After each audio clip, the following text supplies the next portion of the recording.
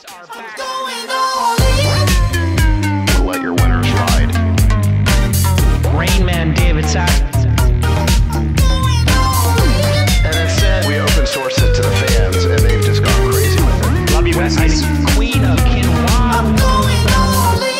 There was a lot of big news, obviously, this past week when a leaked draft of the Supreme Court's Roe v. Wade decision was published by Politico.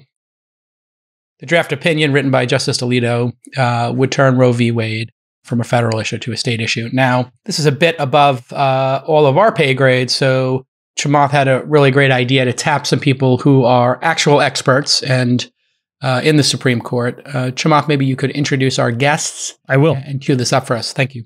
Great. So first, I'd like to introduce Amy Howe.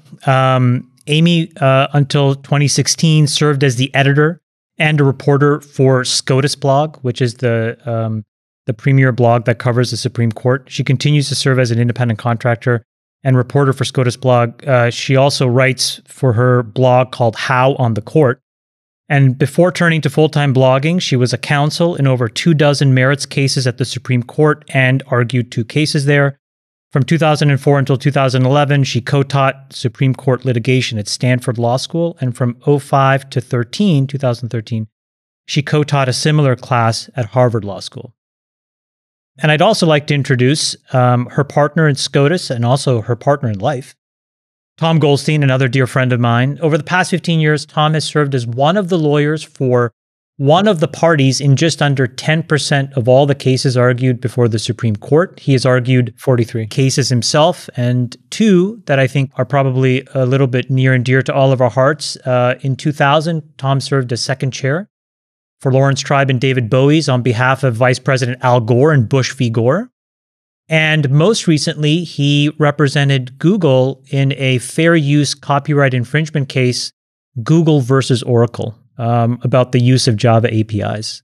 And so Tom and Amy, thank you guys for giving us your precious time. Welcome to the pod. Thanks for having us. Thanks for having us. I was a little nervous about what the introduction was going to be like, so thank you. So guys, there's a million questions to start with, or that we can go, but maybe just to frame the issue.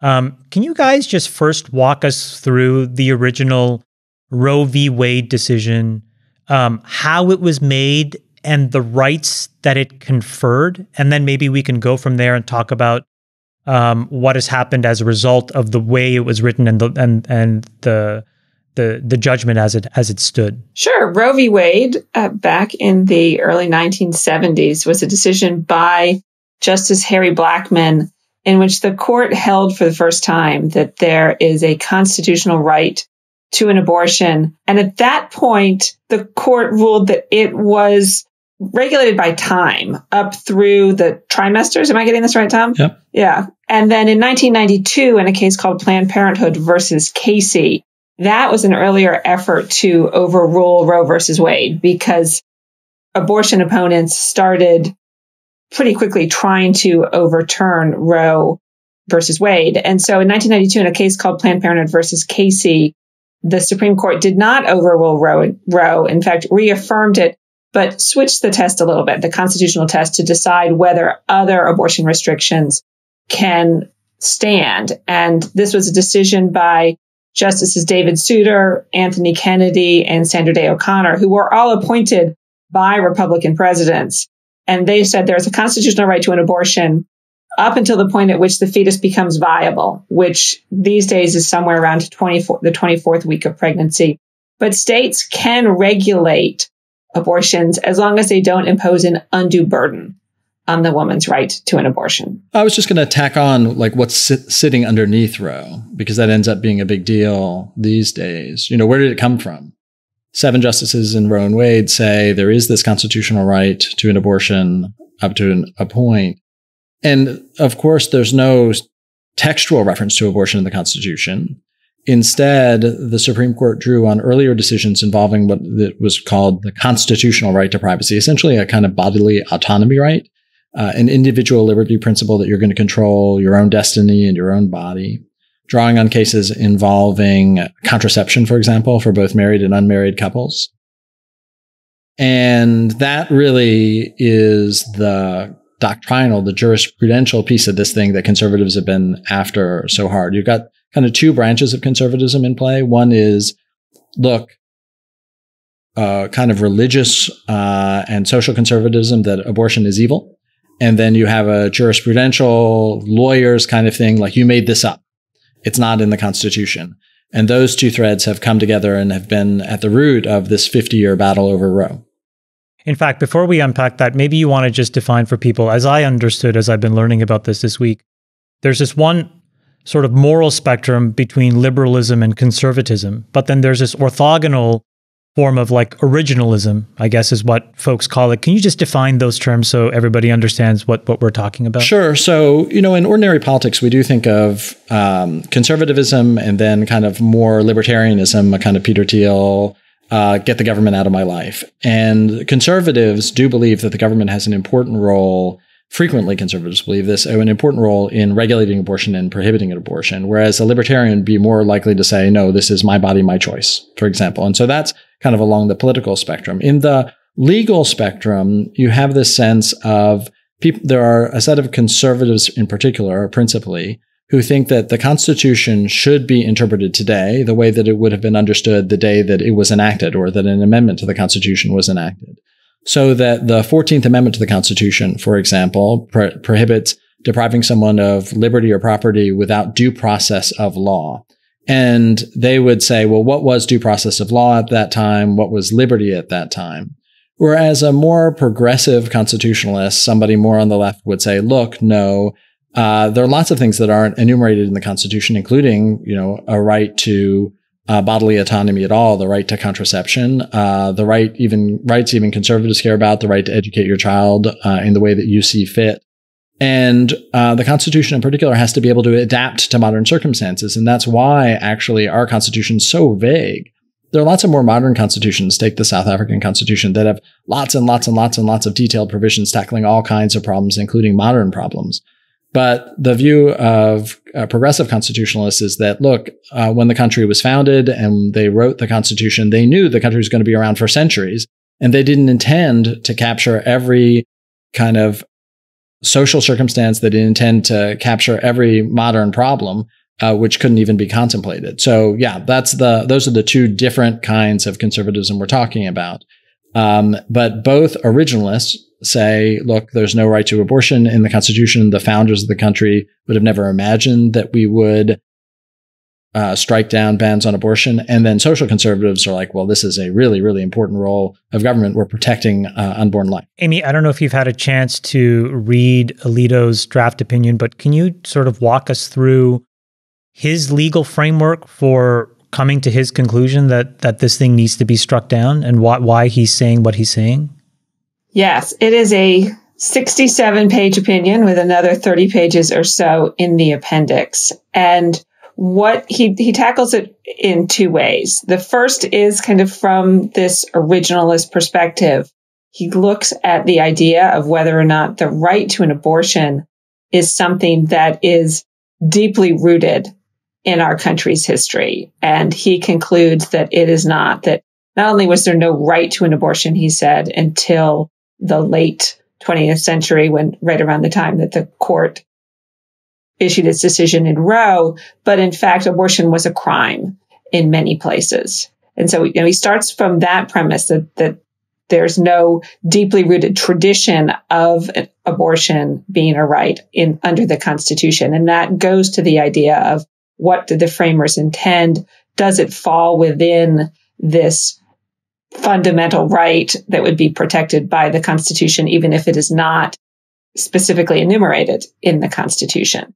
But then he also has to look at Roe and Casey, because those laws have been in effect, that those cases have been in effect for 50 years now. The court issued its decision in Roe in the early 70s and then reaffirmed it in Casey in 1992, because the Supreme Court and courts generally have a principle called stare decisis that says that courts should not overturn their decisions just because they think the earlier decisions are wrong, that there needs to be a good reason to do that. And The court has never said specifically exactly what you need to do to overrule a decision, but over the years, they have outlined some factors that you can look at to decide whether or not you should do so. And so he walks through those factors. The idea that Roe and Casey were simply wrong when they were decided for the reasons that Tom has just discussed and that Alita discusses at great length, that there's no deeply rooted tradition of abortion being a right. The idea that another thing that courts often look at is whether or not people have relied on the court's decisions here in Roe and Casey. And he said that even in Casey, there wasn't this idea that people arrange their personal lives, in the short term around the idea that they have a right to an abortion. They've looked at it in Casey and people since then in sort of the broader sense that women have made decisions about their lives, so with the idea that they will have reproductive freedom. And he says that's really not the right way to look at the issue of reliance. He looks at whether or not the test that the Supreme Court has and other courts have been using to review restrictions on abortion, this undue burden standard, is what he calls workable. And he concludes that it's not workable because, he says, this idea of an undue burden test is so amorphous that courts have reached all kinds of different decisions on various abortion restrictions. And so for those reasons, he says, abortion is a profound moral question, he says, but it's not one that is protected by the Constitution. It's a question that should be decided by the people and their representatives and should go back to the states. Can I just follow up on that point? So I think a lot of people, when they read a headline like Roe v. Wade overturned, they think that the Supreme Court is directly legislating on the issue of abortion, and it means abortion ban nationwide. I think that may be even the popular conception of what just happened. Can you just explain that a little bit more? That, what exactly is the Supreme Court deciding on this issue, and specifically, what the Supreme Court is doing here is more deciding who gets to decide rather than issuing policy themselves. Could you just explain that for viewers? And as you do that, maybe you could just highlight the role the Supreme Court is meant to have in our system of government, just as a basic kind of concept, which I'm not sure is as clearly understood here. Sure. So, there are the three branches of government: the president, the executive branch, the legislative branch, which is Congress, and the Supreme Court. And the Supreme Court's job is to, in this case, interpret the Constitution. Some of the cases that come to the Supreme Court are technical. They don't even involve the Constitution. What did Congress mean to say when it enacted this law about bankruptcy? But then it also gets these really momentous cases like abortion. And this case is a challenge. The actual case that came to the Supreme Court is a challenge to a Mississippi law that was passed with the idea that it could go to the Supreme Court and challenge Roe and Casey, but a Mississippi law that was passed a couple of years ago that would ban virtually all abortions after the 15th week of pregnancy. And so abortion providers in Mississippi went to court and said, under the Supreme Court's jurisprudence, these decisions in Roe and Casey, this law is unconstitutional because women, as the law currently stands, have a right to an abortion up until the point at which the fetus becomes viable, which is around 24 weeks, but is certainly well after the 15th week of pregnancy. So the case made its way up there as a challenge to this Mississippi law. But the state of Mississippi, in defending the law, specifically asked the court to overrule Roe and Casey. And so what that means is the Supreme Court is deciding whether or not this law is unconstitutional. If the Supreme Court, as the draft opinion suggests, holds that the law is constitutional, that Roe and Casey should be overruled, then the issue does go back to the states, is the way that most people think of it. And each state, whether it's Mississippi or Texas or Oklahoma or California, can decide for itself whether or not they want to allow abortions, and if so, on what terms. I think it's a little bit, it does go back to the states. The people can decide, but defenders of Roe and Casey, supporters of abortion rights, say that part of the Supreme Court's job is to say what the Constitution means, and that there are some rights, like freedom of speech, the Second Amendment, the right to bear arms, that are if they're in the Constitution, then the states shouldn't be allowed to decide that the Supreme Court's job is to protect them. So if they strike this down,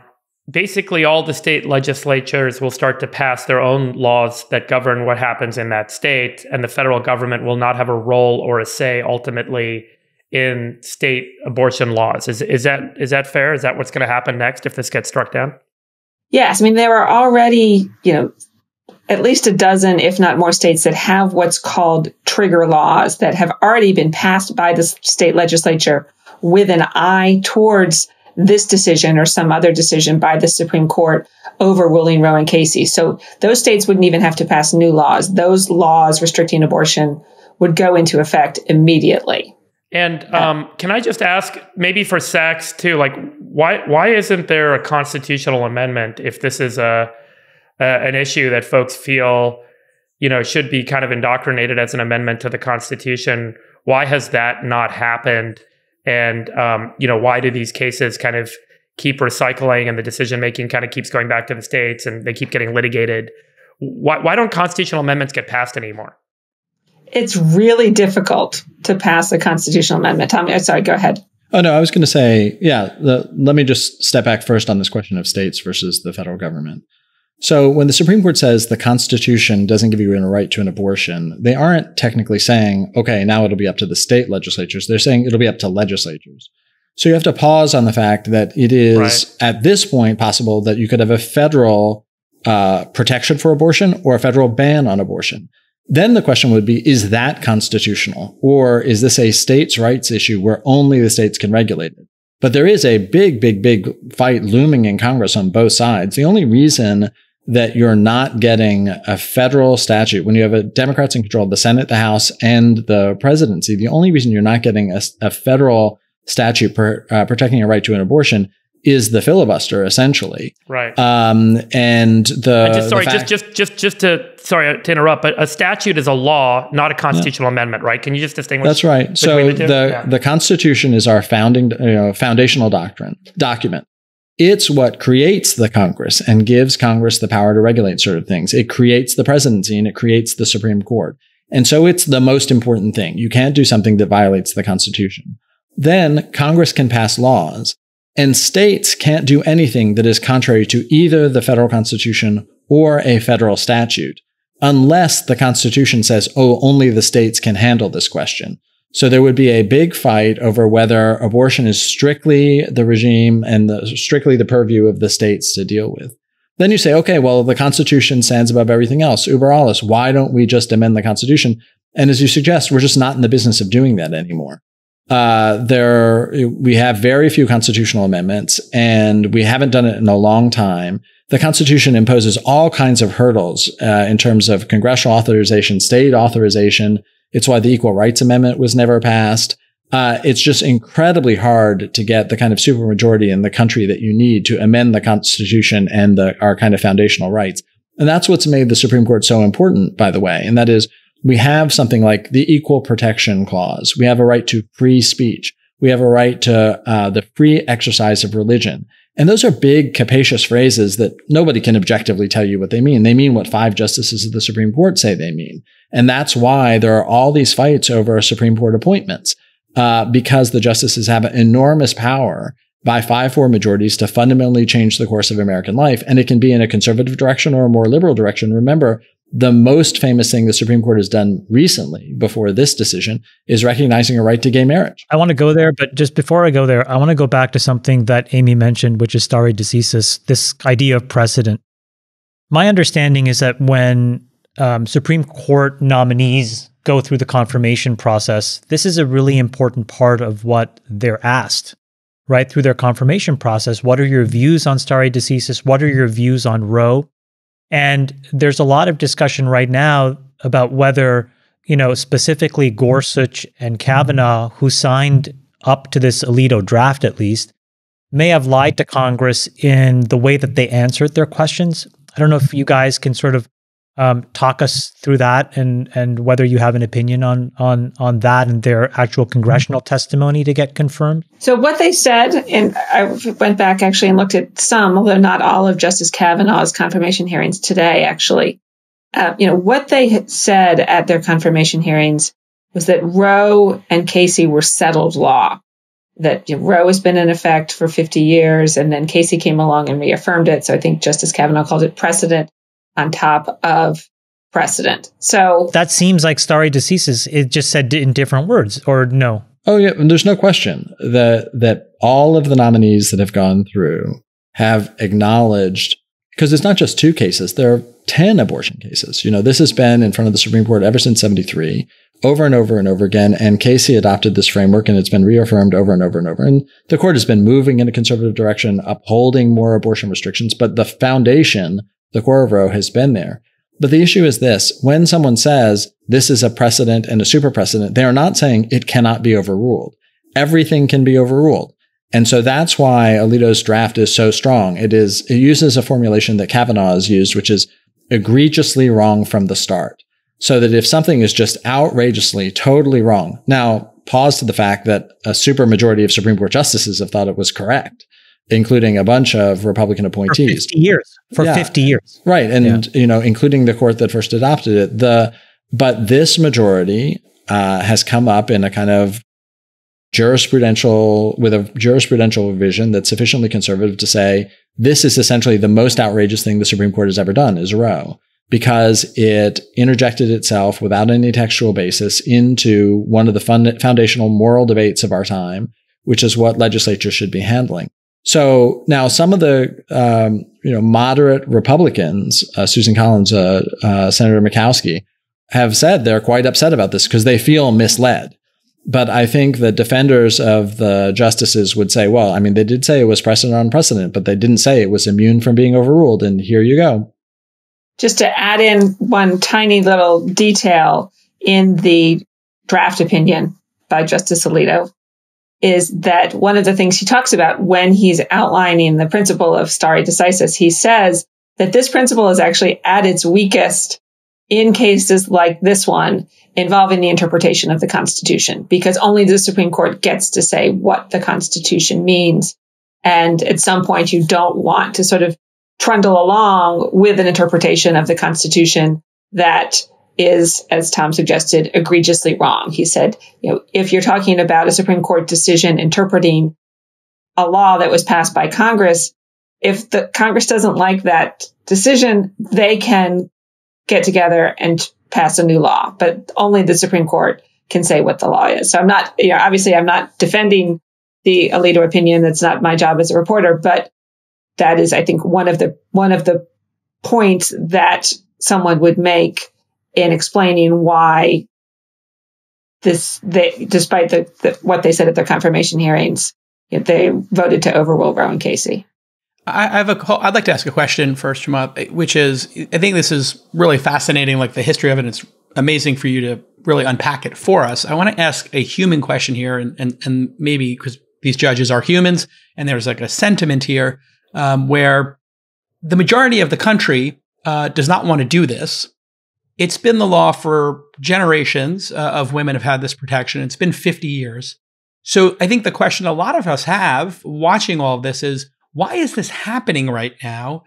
And is this some, strategy that's been played out to overturn this because it feels profoundly unfair to take a right away from these generations of women? And there is this anger that's built up of how on earth could this happen? So maybe you could tell us about the humans who are in these positions of power and why they made this decision. Because we can look at all these laws and the precedent, but there is also the reality that the deck has been stacked with this court.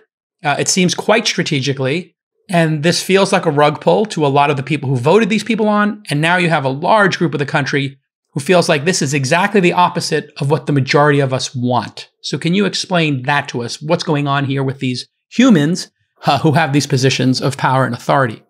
Yeah, I think that's a fair characterization of what is a majority of the country that is, to varying degrees, pro-choice. Now, we ought to pause and recognize that there is another significant part of the country for whom this is an incredibly important positive moment. The country is divided on this question. There are passionate views on both sides. The women who are directly affected, many of them will feel, no doubt, incredibly impassionedly strongly that this is an outrage. But there are activists on both sides. And yes, from the day that Roe was decided, there has been an unflinching commitment among conservatives to undo it. And it has taken them 5 decades to do it, but they have marched forward from that position where they were losing 7-2 in the Supreme Court till June of this year, where they will likely win 5-4. And they have worked tirelessly to put justices on the Supreme Court who would be willing to take this step. They thought that John Roberts would, and it appears that he's very likely willing to cut back on Roe, but not overrule it entirely.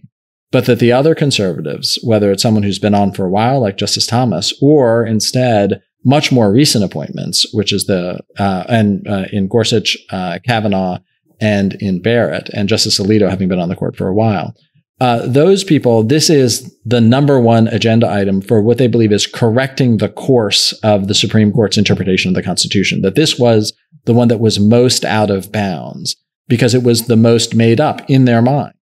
Now, we should talk a little bit about what it's going to mean for other areas of the law, like gay rights and that sort of thing. But in a very human sense, there has been an utter human commitment by pro-life forces to stop what they regard as the murder of millions of unborn children, and an unbelievable commitment among pro-choice forces to maintain what is a basic individual liberty. Yeah, I just wanted to add. I mean, I think I agree with everything that Tom said. And I think in particular, you have to look at, go back to 2015 and then in particular the 2016 election.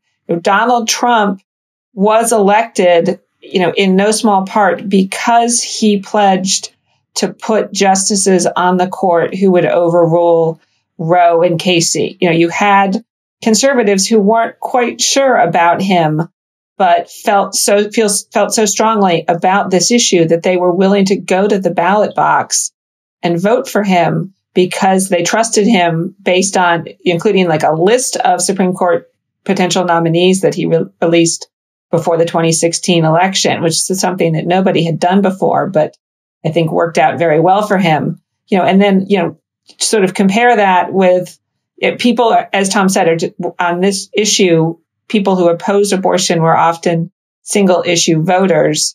In the 2016 elections, you had, the But Her Emails crowd who weren't necessarily going to go to the polls for Hillary Clinton, even though they likely would be abortion rights supporters. And, often just I think there was probably an element of disbelief, the idea that this right was so solidly enshrined in American constitutional law that it would stand despite who might be on the court. So, Amy, I want to ask a jump question from here.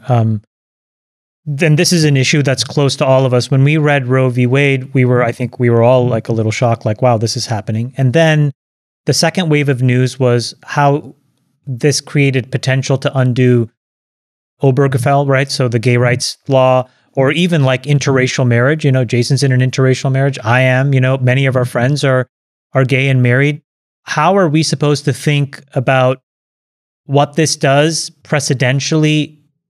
And does it create risk that all those rights could be taken away from us or people that we care about? Like, is that something that's possible here?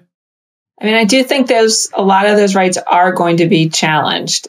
Justice Alito in this draft opinion says, no, those rights are different, because only abortion rests on the purposeful termination of a human life. But, to go back to what Tom talked about earlier, those rights rest, are also not in the Constitution, rest on this same sort of principle called, substantive due process, rest on a right to privacy. And there were definitely arguments made in the Supreme Court in the Mississippi case, not by Mississippi, but by groups supporting Mississippi, that if you overrule Roe and Casey, you do have to go back and look at these other rights. Yeah, I mean, the reasoning for overruling Roe is by and large the same reason that you would overrule Obergefell. Obergefell is a much less well-settled precedent. It hasn't been reaffirmed by the Supreme Court as opposed to Roe many, many, many times. You can just as easily say it's an issue for the states. And when you see in Justice Alito's, what you see is two things in Justice Alito's opinion. A bunch of reasoning that would be used to strike down a bunch of other rights. Go all the way back to where do we think we find the right to contraception? Right? Where is that? And the Supreme Court, both with respect to married and unmarried couples, has said there's a right to contraception. But it's not in the text of the Constitution. And there's a bunch of stuff that's not in the text of the Constitution. As I said, the Constitution is super vague. So you have a bunch of stuff in Alito's opinion that says all of the reasoning that's in those cases essentially is wrong. And then you have a paragraph that says, but, by the way, this is just about abortion. Why? Because it is. And the difficulty is that in a later case, it's much, much, much easier to apply all the thinking than the truism that this is just about abortion, because this case just is about abortion. But I think what's very likely is, I'm a legal realist, and that is, I think that the justices decide what they want to do, and then they write the opinion that gets there. Is when the court voted to overrule Roe, when 5 justices did that after the oral argument in this Dobbs case, one or more of the justices said, okay, I'll join an opinion overruling Roe if it is absolutely clear that it will not lead to the overruling of these other things. And so Justice Alito put that in there. He doesn't believe it for a second that those decisions are that those rulings should necessarily stand. But it appears that they don't have 5 votes for that view. But look, they didn't have 5 votes for overruling Roe until very, very recently. And you could put another conservative on the court, or these 5 could end up doing it. It is very much in play. That at the very least, you have to acknowledge that a lot of things that people thought were kind of foundational bases for how we order our lives, because they were protected by the Constitution, may well not be anymore. I mean, I just isn't there an element of compassion that has to be a part of how they're supposed to do their job? I mean, I know 5 people who disagree with you. It just so happens that they're a majority of the Supreme Court. Let me ask a question about this sort of parade of horrible. So Tom, I understand what you're saying, that overturning Roe would implicate these other cases. On the other hand, and as you mentioned, Alito specifically says, well, presumably it's Alito in this Dobbs decision, those cases are not affected. So he does carve out this case specifically. But separate from that, the Supreme Court just 2 years ago in Bostock v. Clayton County read, LGBTQ rights into Title VII. And that opinion was written by Gorsuch with Roberts joining him. And I think that was a 6-4 or 6-3 majority. So the idea that the Supreme Court would overturn, marriage equality, Obergefell, which was just written by Kennedy in 2015. I mean, I understand that you're saying it's possible, but is it really likely? Well, look, Bostock is totally different. It's interpreting a federal statute, a law that Congress passed. That's their point. The conservatives' view is okay, Congress passes a law to protect, same-sex marriage. Fantastic. Have at it. And if it is passed Title VII to prohibit discrimination on the basis of sexual orientation, fine. We don't have a problem with that. But our problem is interpreting the Constitution to strike down those laws. Do you say, is it likely? It is a bizarre circumstance, because doctrinally, when we think as lawyers, when we think as judges, it should be much harder to overturn Roe versus Wade, because this is a lot of water under a lot of bridges. Whereas with same-sex marriage, it's a pretty new thing that we've recognized in the Constitution. And if you say, look, we're going to talk about the founders of the Constitution, we're going to talk about originalism, I'm going to give you 2 propositions. You tell me which one is more likely. And that is, in the year 1800, someone said, given the choice, do we protect a woman's right to have an abortion, say in the instance of rape or incest or something like that? Or we're going to say that there's a constitutional right for 2 men to marry each other. It is not close. It is just not close. Now, I believe in both of those rights, but nobody seriously would say that the founders of the country, in enacting and adopting the Constitution, thought that they were protecting same-sex marriage. And if you want to look at it from that perspective, and this opinion does, then Obergefell is just an easy target, to be honest. In order for the sort of the parade of horribles to happen, though, there's a 2-step process, right? The first step is the Supreme Court throws it back to the legislature. then the legislature has to do something that you think is appalling. And ultimately, the marriage equality is now popular as a position in both parties, right? So the idea that even if that decision was overturned, that all of a sudden you would have a change in that law seems unlikely, right? No, because all that has to happen is that a court clerk in rural Texas says, I refuse to sign this marriage certificate. Remember, a lot of these statutes haven't formally been withdrawn. They haven't been, they're sitting on the books. They're just invalid. So too with Roe. There are a bunch of statutes on the books that are abortion restrictions that everybody knows are unconstitutional. They're not enforced. Those are in states, you're saying? Yeah, exactly. Yeah. And so too with respect to gay marriage and all other kinds, lots and lots of other, there were hundreds, maybe thousands of statutes that discriminated against gay couples and gay individuals and the LGBTQ community. And there's bunches of that stuff still on the books. And all it takes is for one conservative to say, look, I'm going to apply those laws. Let's go. I mean, I'll give you an example. The Attorney General of Texas has said, look, I'm now, say, I heard what's going to happen with Roe. I'm now looking at Plyler versus Doe. That's the constitutional decision that says states have to educate children no matter whether or not they're lawfully in the country or not. I mean, this is going to be extremely motivating and extremely animating to conservative legislatures, to conservative attorneys general in the states. Everything's now in play. It's let's go.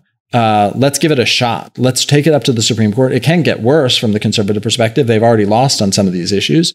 And so it's going to be a scary quarter century. It seems to me, Amy, we grew up, I'm of Gen X, 51 years old, with this profound respect for the Supreme Court, that it felt fair, it felt just, it felt like the one institution that was above politics. And now it feels, because of flipping a 50-year-old law, as if it's, and these, sort of, the interview process when they were being confirmed, and maybe the rug pulling there, that we can't trust it. And then this leak happens. So now it all feels like this institution is not trustworthy, is biased, is political. So were we living under a mirage that it wasn't, or has something fundamentally changed when we look at the Supreme Court and how they're behaving now? That's one of the things I'm struggling with is, was I just, living under a false vision of this institution, and now I'm seeing reality? Or has something actually changed with the court? And should we as a country be looking at the court differently? I mean, I think at least one thing that has changed is that right up until the point, in the last 10 years when Justices David Souter and John Paul Stevens retired, and then Justice Anthony Kennedy in 2018, people who were sitting on the Supreme Court, people did not always have the sense that they were voting in the same way as the party that put them on the court. Justices Souter and Stevens, it really had become a solid part of the court's liberal wing by the time they retired. Justice Anthony Kennedy was still a conservative, but he was a conservative, who provided the key votes on things like same-sex marriage and whether or not there is a right to be intimate with somebody of the same gender. And so I think people looked at the court and didn't think those decisions are political. They're not always dividing 5-4 on sort of so-called party lines. I think that has changed. And I think some of the confirmation hearings, I think in particular, Democrats and progressives feel that at least one of the seats, either Justice Gorsuch or Justice Amy Coney Barrett, was stolen in effect, because Justice Scalia died in February of 2016. Senate Majority Leader Mitch McConnell refused to have hearings for the President Obama's nominee, saying the next president has to decide. You can agree with that, you could disagree with that. But then Justice Ginsburg dies in September 2020, and the Republicans rushed to put someone, Justice Barrett, on the court before the presidential election. And so I think people I think there is a general sense that it is more political than it used to be. What about the leak, Tom? You just wrote about that, yeah. Yeah, well, can I just say, one other thing was happening, Jason, and that was you were winning. I mean, people think the Supreme Court is political when they don't like what it's doing. And so when there was a right to an abortion, when the Affordable Care Act is being upheld, when Obergefell is being decided in favor of same-sex marriage, you and me tend to think of that as, oh, that's just the way the Constitution should be. We've got an objective, sensible set of justices. And then we start losing, and we get the perspective that the other side ideologically has had. They think the Supreme Court's been super political in Roe, in Casey, and Obergefell, and in the ACA, because they think the Constitution means the opposite. And so they think they've got a bunch of, that the court has been way too liberal and way too ends-oriented. Because there's no objective answer with respect to most constitutional questions, because the document's so vague, we have this notion of what's judicial activism. Well, judicial activism is losing, because if you win, then obviously it's what the Constitution was meant to be from the beginning. And so we do have this, the perception of any individual about the Supreme Court, and whether it's neutral and objective or instead political and biased, tends to be rooted 95% on whether you like what it's doing or not. So I'd love to hear from... I think it's a very fair observation. I mean, even its fans would admit the Warren Court was a highly activist court. So I think you tend to think of the court as being activist to the extent that you don't like the results. Yeah. Although obviously there are more or less incremental approaches that one could take. Actually, in this decision, it looks like Roberts was angling for the incrementalist approach here, which was what incrementalist means in this context. Yeah. And I think incremental, I'm not sure, I guess you can call it whatever you want. So at the oral argument in December, one of the alternative grounds that Mississippi had offered was to still uphold their law, but not formally overrule Roe and Casey. And at the oral argument, Roberts seemed to be the only person who was interested in that alternative ground. So that would still be a major shift in abortion rights laws, but it would not formally overrule Roe and Casey. In that moment, and please correct me if I'm wrong, the Biden administration also said they don't want that nuanced decision. They wanted Roe voted up or down in its entirety. Is that right? I'm pretty sure that nobody, including the lawyers, liked the alternative ground. I think that is right. Yeah, because it's an optical illusion. The chief is a sophisticated guy who is very aware of all these issues related to public opinion and the court. He knows how strident the reaction would be and will be if Roe versus Wade is overruled. And so he'd rather take this step by step and kind of like turn up the temperature of the water to a slower boil, so that it's less of a surprise if and when Roe versus Wade is overruled 5 years from now, because he doesn't have to go that far today. On the other hand, movement conservatives realize, look, Justice Scalia died. A lot can change. We've got our shot. Let's take it right now. And are at least at the initial vote, we're willing to be super aggressive. And that seems to be the debate that's playing out now in these leaks is, what will happen with Kavanaugh and Barrett, and will they go with the chief or instead with Alito's stronger opinion? Exactly. So this is what I wanted to ask both of you. How does this play out from here inside the court itself? And is there a chance that this draft isn't the ultimate decision? Is there a way that there can be a middle ground path? Like, what happens from here? Or is this basically a fait accompli as written right now? So I'll let Tom talk about the leak, and he's got some theories about what might have happened. This was the first draft. You can see that on the copy that Politico published. And it is apparently from back in February. The argument was in December. Nobody expected to get the decision in this case in all likelihood until late June. And so, I do think that there is a chance that the opinion could change in some way. It might not have quite as strong a tone, or it's possible that what's going on behind the scenes, and we just don't know it, is some sort of effort to move justices away from this opinion to this alternative ground that the chief was advocating for at the oral argument in December. I'll let Tom talk about some of the theories that he has. One of the things as somebody who actually gets to go to the oral arguments right now, when you are at the oral arguments in any case, but in particular this case, the justices are talking to the lawyers, asking the lawyers questions, trying to flesh out what their positions are, what the possible resolution of the case may be. The justices are also talking to each other. And so one thing that was not a leak, but was really interesting at an oral argument on April 20th, a couple of days before this Wall Street Journal editorial that Tom is going to talk about, and then a couple of weeks before Politico leaked, there was a discussion in a case involving the Miranda right. You have the right to remain silent, the law and order thing. And the question was whether or not you can bring a lawsuit, a federal civil rights claim, if your Miranda right has been violated. And so not anything to do with abortion, but at the oral argument, Justice Kagan starts talking to the lawyer who's arguing the case about the Miranda decision. There was a Miranda decision in 2000 in which the Supreme Court, by a vote of 7-2, held that Congress could not overrule Miranda. And she said, Chief Justice William Rehnquist, the Chief Justice at the time, wrote the decision, and he was someone who made clear that he had not been, he thought that Miranda was wrong, but nonetheless voted to uphold it because he knew what an effect overruling something that everyone believes is part of our constitutional landscape, so to speak, would have on the court's legitimacy.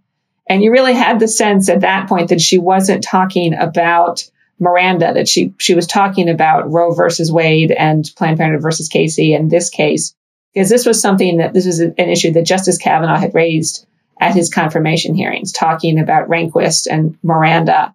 And so you have the sense that maybe things still are in play behind the scenes at the Supreme Court as recently as, a couple of weeks ago. She wouldn't have been necessarily trying to make this point if she thought it was set in stone. Yeah, so a couple of weeks ago, somebody leaked to the Wall Street Journal editorial board, and this has happened before a couple of times over the past, decade-ish, that 5 justices had voted to overrule Roe, but it was in play, and that the Chief Justice was trying to pull along to a more moderate position Justices Kavanaugh and Barrett. And it wasn't styled as a leak, but we now know it was a leak, including because the Wall Street Journal editorial board said, and we think Justice Alito is writing the opinion. Out of nowhere. Like nobody in the world would go on the record saying that was true unless they knew it. So they knew what was going on, and that's a very strong indication that things are still in play. Then with respect to Politico, Politico was told that 5 justices had voted to overturn Roe, and that was the current vote, but did not say that 5 justices were signed on to this opinion.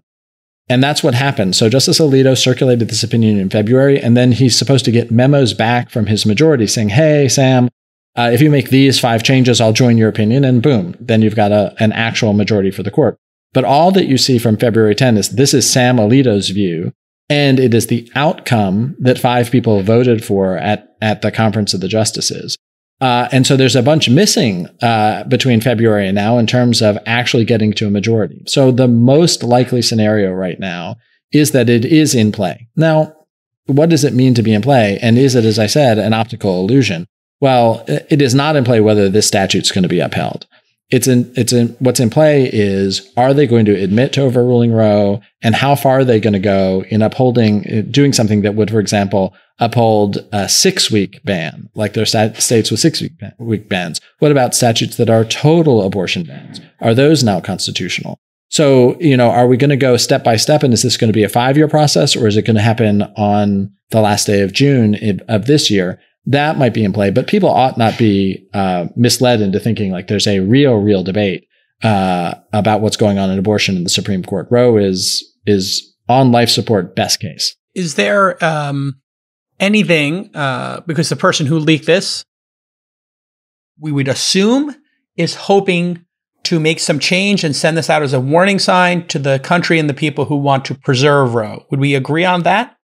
Some people think I think that's true.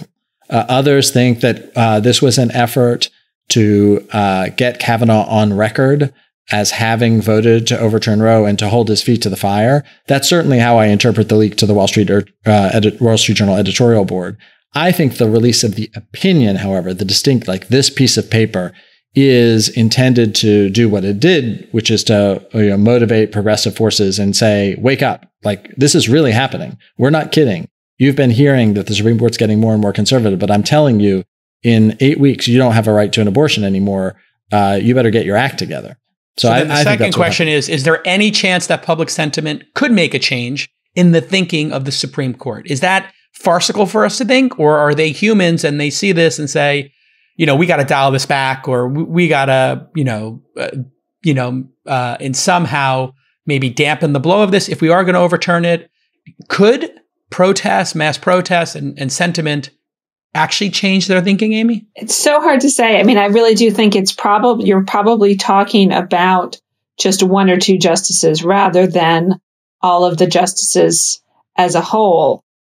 Because I do think that there is probably a sense among some of the more conservative justices who would have signed on to this opinion that we're not going to step off the path because somebody leaked this document and people aren't going to like it. We're going to stay the course. But, I think you're talking about, in all likelihood, one or two justices, whether they will be affected by this. I think it's so hard to know. And so much depends on what the leaker was trying to accomplish, which we don't know. Institutionally, they're in a hell of a bind. Right now, we know that there was this initial vote. Now, let's say that the ultimate opinion doesn't overrule Roe and Justice Kavanaugh joins the Chief Justice to do something less aggressive. Institutionally, that sets an unbelievably bad precedent if it creates the impression that leaking documents to the public leading to protests causes the Supreme Court to change its mind. So that's a horrible place for the justices to be perceived as reacting to the leak in a way that the leaker intended.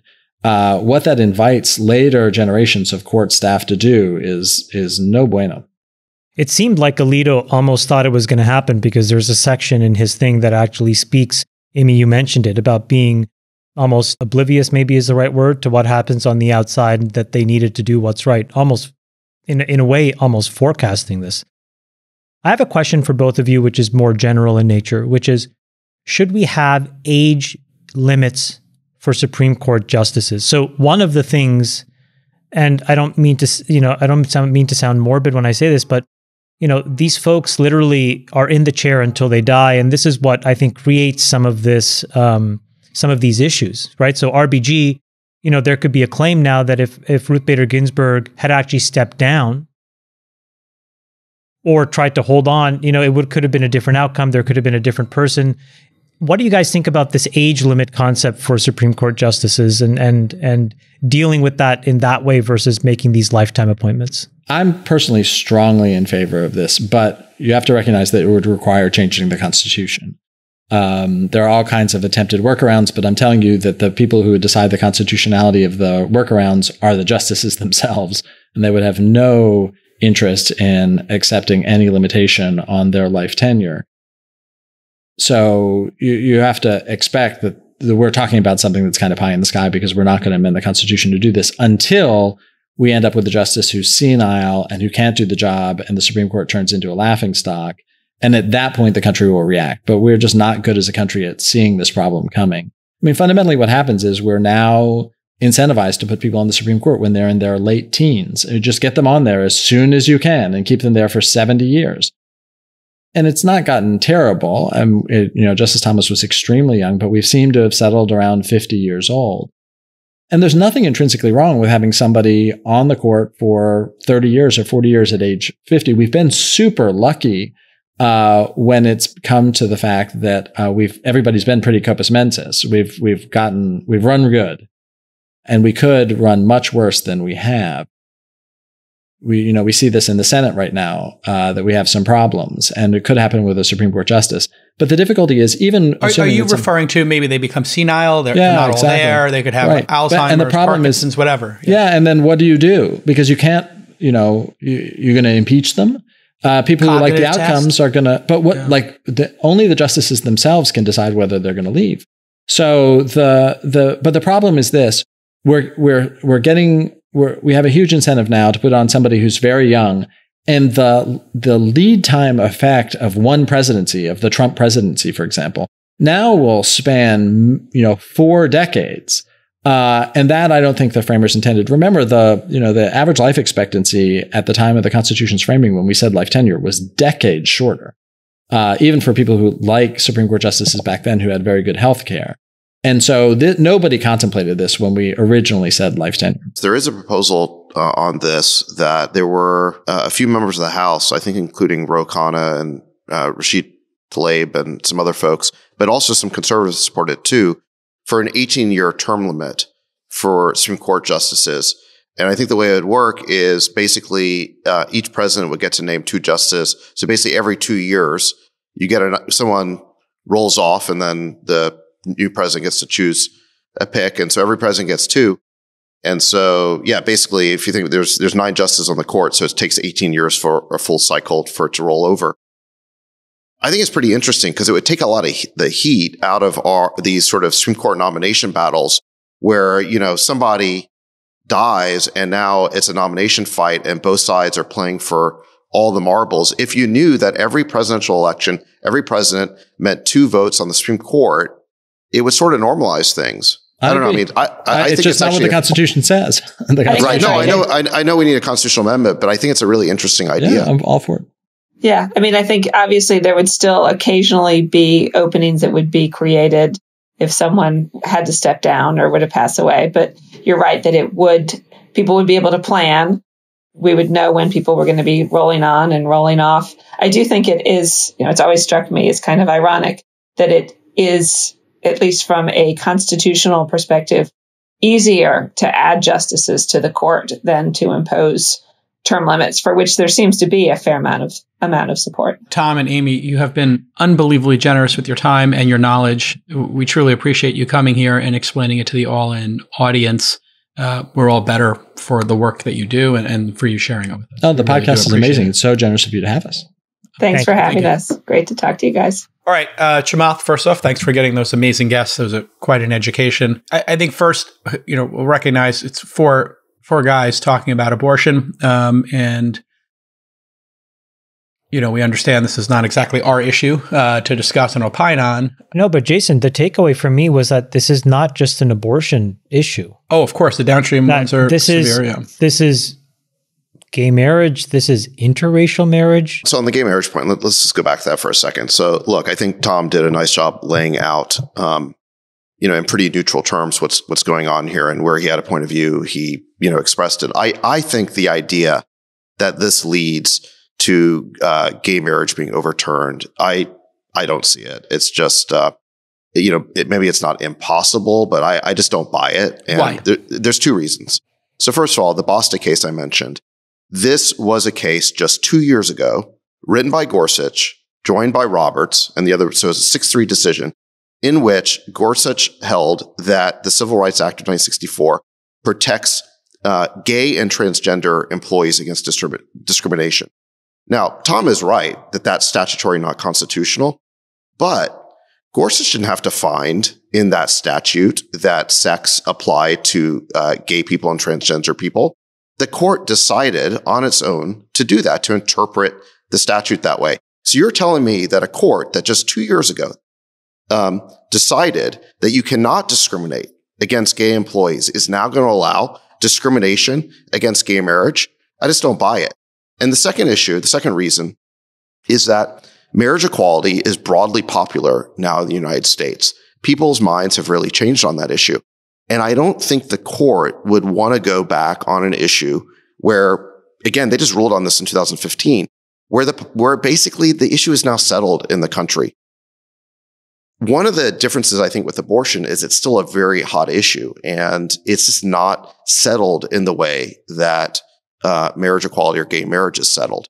So I just don't buy this idea that now we're going to be overturning gay marriage, that we're going to be overturning, like, for example, contraception. I just don't buy it. Why? Because nobody in the country is arguing for outlawing contraception. Well, I guess the counter argument to that, David, that people would have is, well, we didn't think they were going to overturn Roe v. Wade, and they have. And so we feel we got rug pulled, Kavanaugh, et cetera. People, when they were being interrogated about their views on these things, they felt like they lied.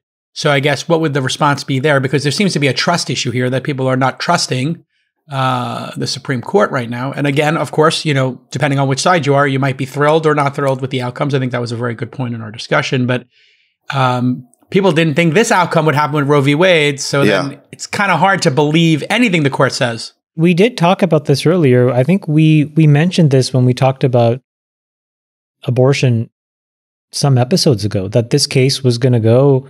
And we mentioned, I think, this in the context of this and affirmative action as, two things that were going to get challenged and would probably lose. And unfortunately, it turns out we're right on one, and it looks like we may be right on the other as well, because I think the affirmative action case will get. Did we think that Roe was going to get overturned? Did you think that, David?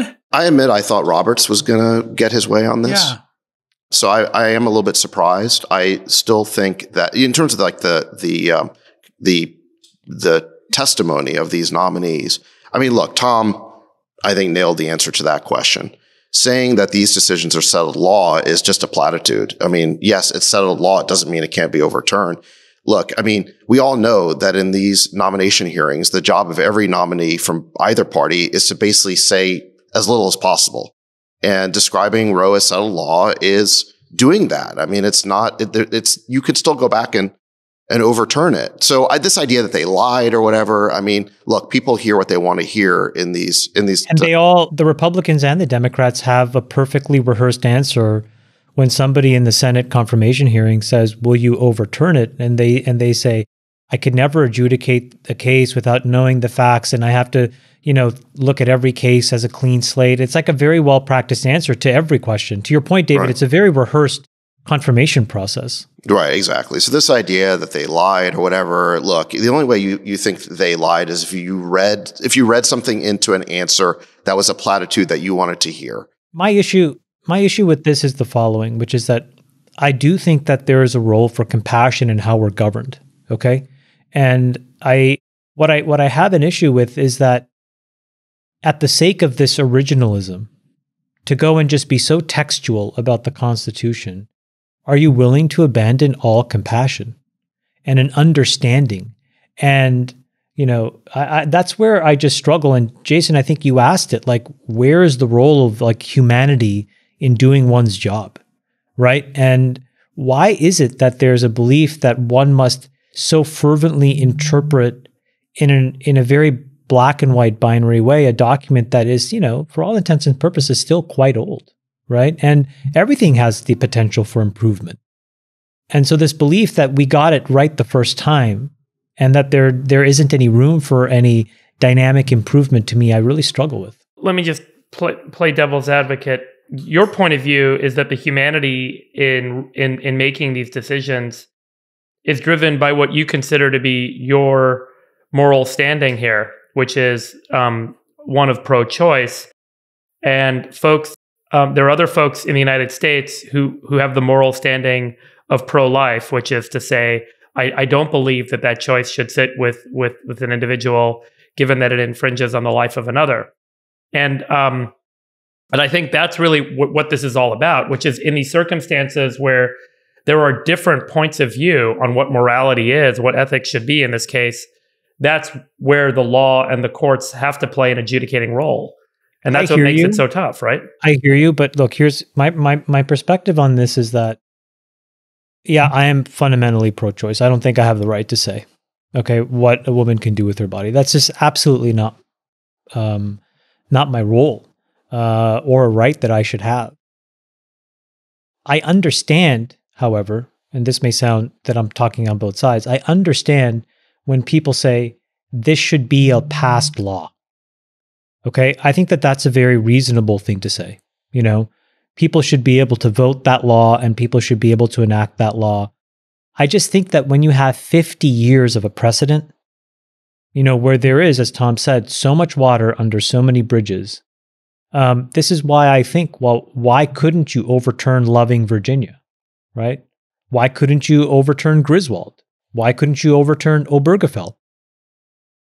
And this is where I just think, like, are we not just taking a big step back in society and saying, we're going to throw out compassion in favor of original textualism? And I'm just not sure that that's a good trade-off in 2022 America. It's very interesting. This is such a polarizing issue for us, and it seems like other societies have found a resolution in a way to move forward. I also think, sorry, just to finish, Jason, I also think like this is where, okay, honestly, politicians step up and do your job. One way or the other, you have a responsibility to reflect the will of the people, and you have a responsibility to collect that nuanced perspective and implement a framework that represents that. And instead, what I think I see politicians on both sides is just, screaming like crazy people at each other. And it just doesn't do anything. So what are we going to do? And we're going to have the same conversation, guys, about affirmative action, right? We're going to have that conversation. And we're going to wonder, okay, well, is affirmative action, was it reasonable? Was it good? Was it bad? Well, it's not a right that's affirmed in the Constitution. And so, it's going to go away. I think thinking about intellectually the way to resolve the issue for the country or paths forward might be interesting to delve into here. Is there a path forward you see, David?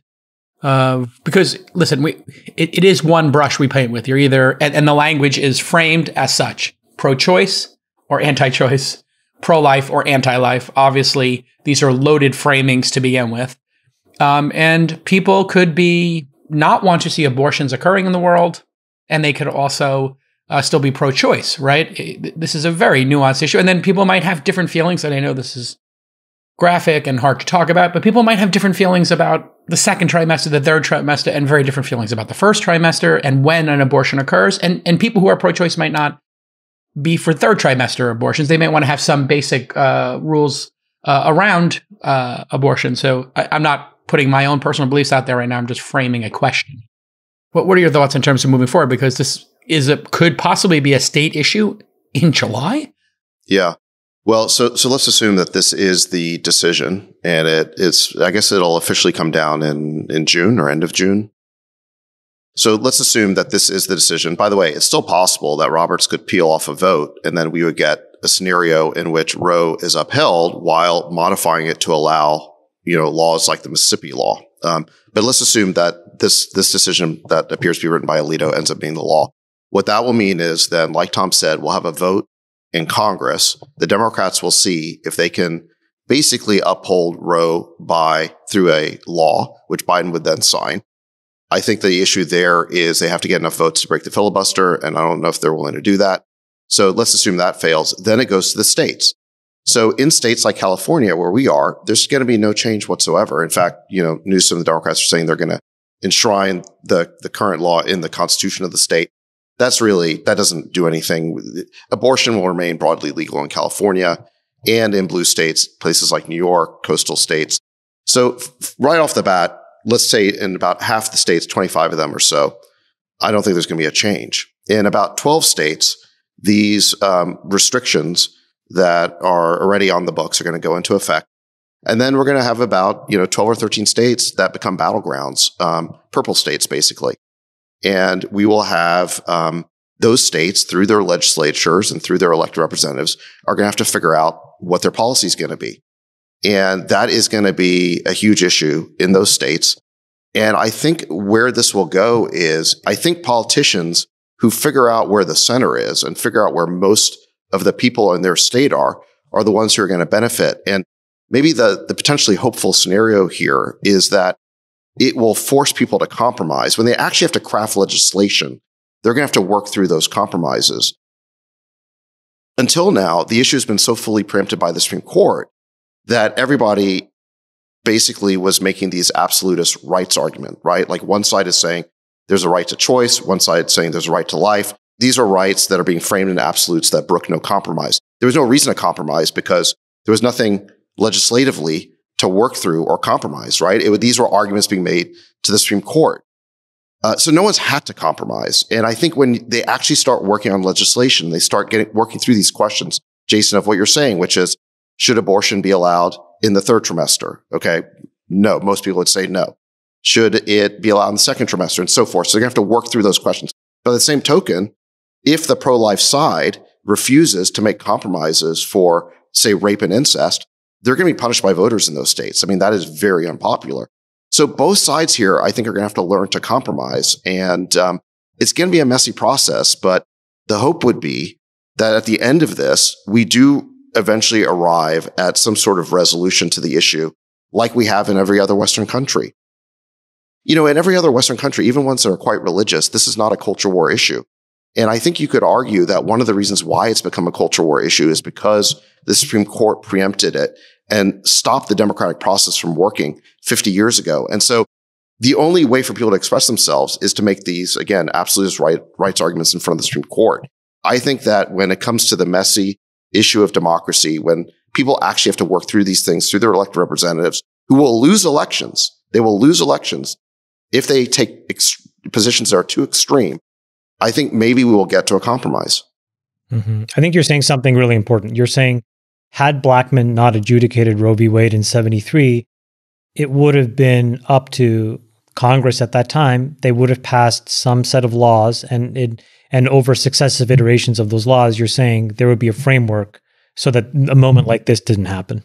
Yeah, and you know what? That exactly what you just said was written by a Supreme Court justice in a law review article in 1992. I'm going to let you guess who that justice was in a second, but I kind of just read you a couple of statements from it. This justice said that no measured motion, the Roe decision left virtually no state with laws fully conforming to the court's delineation of abortion regulation still permissible. Around that extraordinary decision, a well-organized and vocal right-to-life movement rallied and succeeded for a considerable time in turning the legislative tide in the opposite direction, meaning there was already a trend before Roe towards liberalizing these abortion laws across various states. Even Ronald Reagan, a governor, had signed a law liberalizing abortion in California. And that process was halted and stopped by the Supreme Court's decision, which in one decision invalidated every single abortion law in America. And then what this justice said is that Roe halted a political process that was moving in a reform direction, and thereby, I believe, prolonged divisiveness and deferred stable settlement of the issue. Do you know who the justice was who said that? Ruth Bader Ginsburg. So she obviously was for ultimately the holding in Roe, but what she said she would have done was have a much more incrementalist, narrow decision that would have maybe invalidated just that Texas law, but threw it back to the legislature so that they could then work out the issue. And instead, she felt like the Supreme Court making such a sweeping decision, it created a backlash. And I think for 50 years, we've been living with that backlash, and there's been a culture war in this country over it, while every other Western nation has gone through the democratic process of working out the messy compromise. Now, I think what Roberts was trying to do is create an incremental approach to putting it back in the hands of the legislature. And I think you could argue for the same reason that Ruth Bader Ginsburg argues that the incrementalist approach would have been better. I think it was certainly the politically shrewder move, right? Not just throw this grenade into 50 state legislatures, but to gradually move the issue back to the states.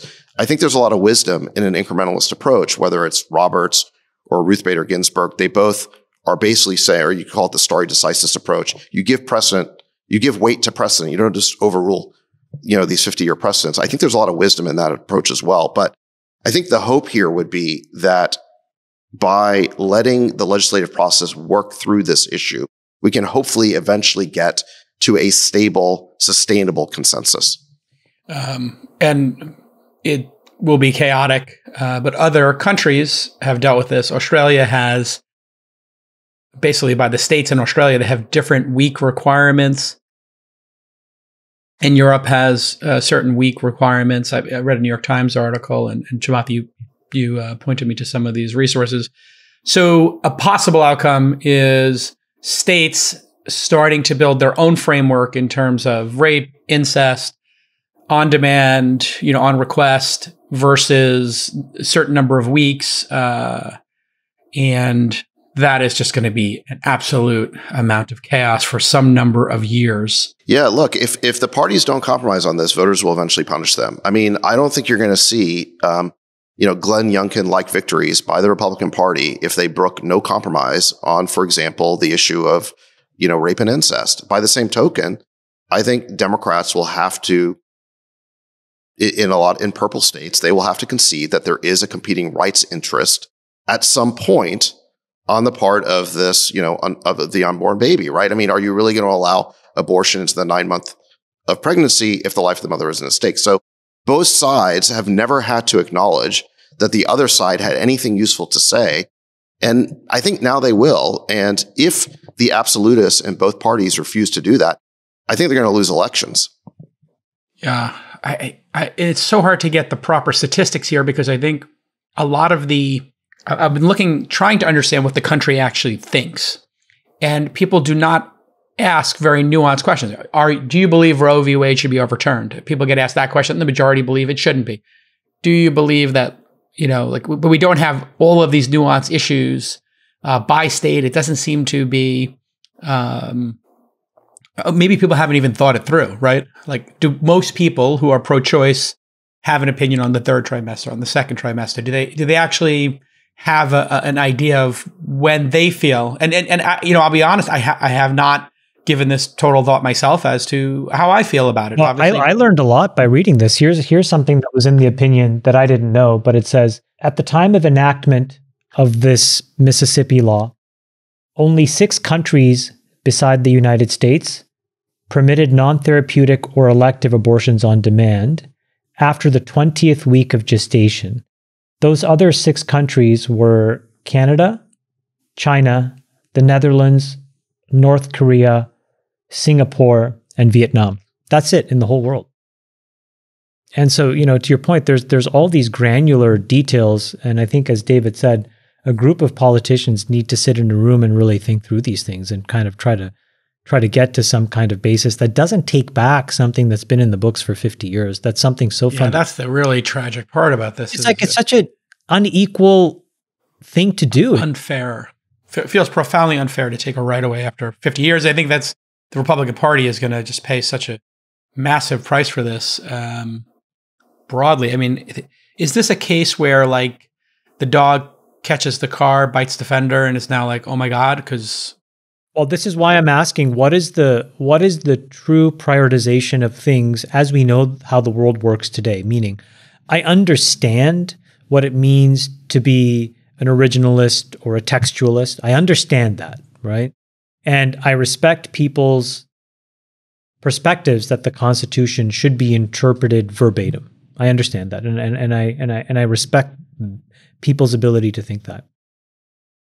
The thing, though, Jason, to your point of like the dog catching the car in the fender or whatever, is okay. Do you do that at the sake of a lack of compassion or lack of empathy for how the world works today? And should we not have a point of view that says, irrespective of how we decide, we should factor in what the moral temperature of the country is in that moment in which something is decided? And context. Like, there's a context here of it being law for 50 years that you cannot disregard. And that's why Obergefell took until 2015 to really happen, right?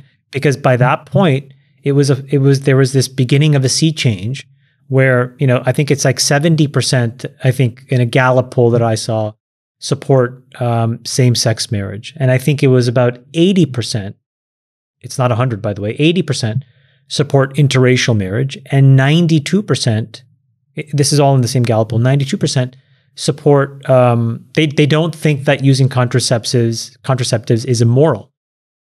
Okay, but that still leaves 30%, 20%, and 8% that still think something that's very different, but it's such a clear majority of America. So my hope is that, as tragic as this ruling is, if this is what comes to pass, that it's narrowly defined so that, to your point, David, we don't open the Pandora's box on all of these other things that we have decided as a nation are very reasonable things. I don't think Obergefell is going to get overturned. I just don't see it. And the reason is because of the way the Supreme Court handled that issue. So, again, go back to the early 1990s. The way that this issue first came up is that a Hawaii court found that there was a right to gay marriage. And there was a huge uproar. The Supreme Court did not take up the case. They did not take the bait. So what happened then is Congress passed DOMA, the Defense of Marriage Act, which was huge majorities in both parties, and Bill Clinton signed it. Remember this? Stating that marriage was, one man and one woman. And so if the Supreme Court had basically taken up the issue then and found a right to gay marriage, we might have had a constitutional amendment banning gay marriage by now. And we'd be trying to work our way out from under that and figuring out how to get rid of that.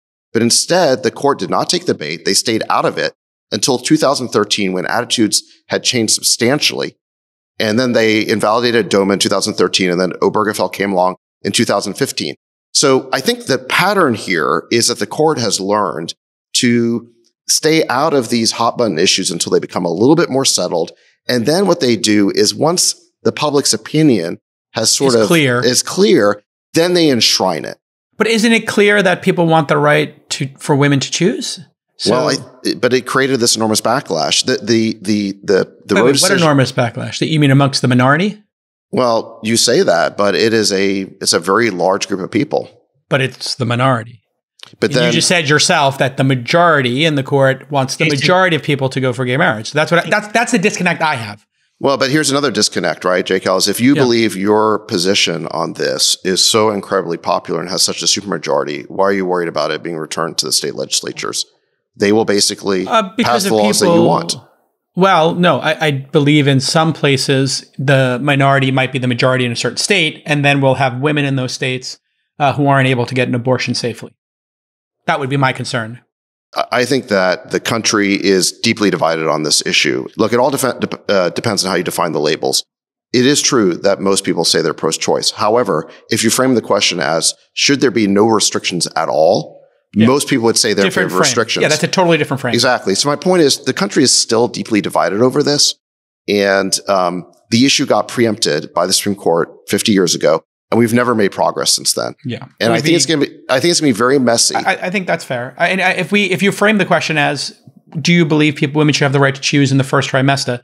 We would probably have the overwhelming majority of people say, sure, that's no problem. Then we would be arguing over second trimester and third trimester. I just posted the Gallup data. They've longitudinally tracked attitudes and opinions of abortion since 1975. As of today, in 2021, 2022.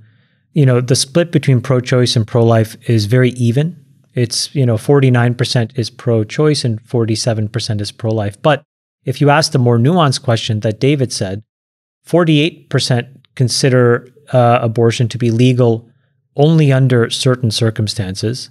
32% say it should be legal under any circumstance. And 19% said it should be illegal in all circumstances. And so to your point, the plurality of people, half of America, basically wants it as a supported right with some boundary conditions. But then there's 32% of people that want it under all circumstances. So I think the compromise is that there is a 70+% majority of people who can craft a law here, right? Yeah, and also the question of, do you consider yourself pro-choice or pro-life? That is the personal question, not do you think it should be legal or legal. That's what do you believe as a human being on planet Earth? Are you pro-choice or you're pro-life? And I guess that would be assume if you had a baby. But then when you look at the illegal's under 20% now. It's been 18, 19% now. So, well, no, to be fair, since in 1975, that line hasn't moved. Right. And that would be highly religious people, I would assume, make up the majority of that 19% that we're talking about. Like what's really moved is, we've doubled the number of people that say it should be legal in all circumstances since Roe. And that's come from people who thought it should be legal under some circumstances. Yeah, 20 to 32. So 50% plus. This is a fraught issue for the Republican Party because if they only appeal to their base, the 32% who should, it's 32% say it should always be legal. That's the Democratic base. Yeah. But if they appeal to the 19% who say never, as opposed to the 48% who say reasonable restrictions, they could lose some elections here. Look, I think until now, the issue has been a little bit performative because both parties could just appeal to their base because the issue had been preempted. There were no laws to vote on. Now there are going to be real laws to vote on. There's going to be real votes. And people, if they don't move to where the majority of the country are, they're going to pay a political price for that.